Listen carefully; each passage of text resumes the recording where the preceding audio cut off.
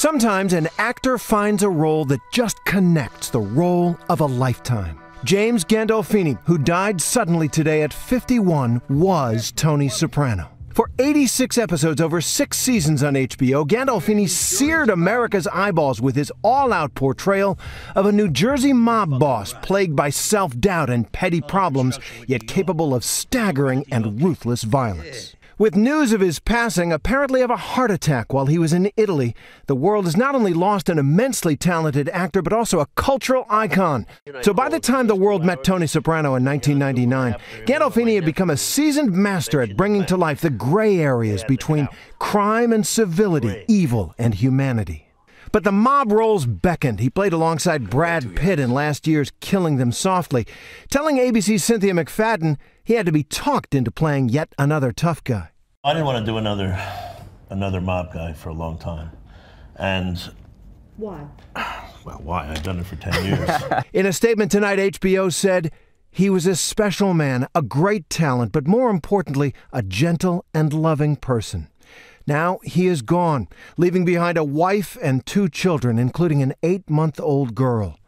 But like all iconic roles, Tony Soprano lives on, and so does the gifted man who brought him to life and died too young." 2 weeks ago, did you have any sense that there was anything wrong?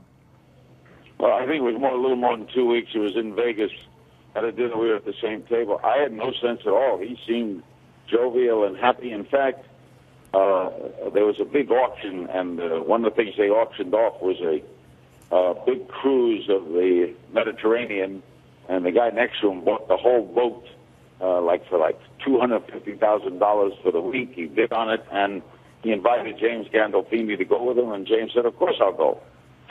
He was very, very exuberant, very lively, very friendly, and according to a lot of people in the business that I've talked to, an underrated actor. You know, he stamped himself in The Sopranos so much that people overlooked. So he was in Italy. I guess it was a combination of vacation and work for the film festival, but they are saying heart attack.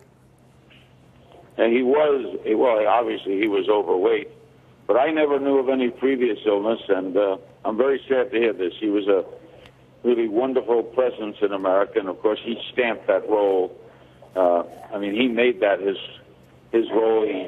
He nurtured it. He perfected it. He was brilliant in The Sopranos.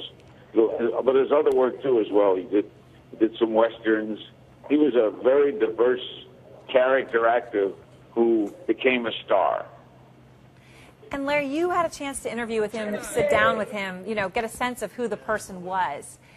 What was he like? When you sat down and had that eye-to-eye contact, that face-to-face, what was he like as a person? He was extremely friendly and not a kind of reduced ego, if I could put it that way. He had no followers, no handlers following with him. There's only way to put it, he was a regular guy. He was like one of the guys. He would be like, I'm a Brooklyn guy. He would be like the guy you'd want to hang out on a corner with him. He was like, "Hey, let's go have a pizza." He was just a really down-to-earth, regular guy.